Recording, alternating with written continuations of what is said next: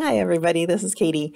I wanted to show you how you can float your images in a Canvas page without going into the HTML editor. So you can see I'm in a Canvas page, I'm in the rich content editor, I'm already editing the page, and in this case I've already got an image. So once you've got your image uploaded to your page, make sure that image is the size you want so you can resize it using the resizing handles here in the Canvas page, and then keep that selected and you'll be able to right align this image. So that will save us some of this white space here. That means that the text will kind of like wrap up right here next to the image instead of waiting until the next line and beginning with the text there.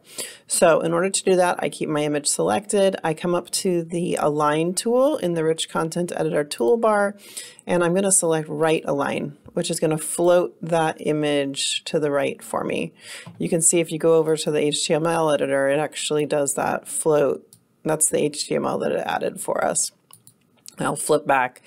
So that's how I recommend doing your pictures. You can also do it to left align, but then it's going to bump into that side of the text, and I'll show you in a different video how to add a margin to your image, which would give you some space there.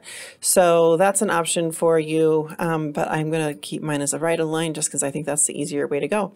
So look how you can do that without even touching the HTML. So that might be a solution for some of y'all looking for saving space on the home page.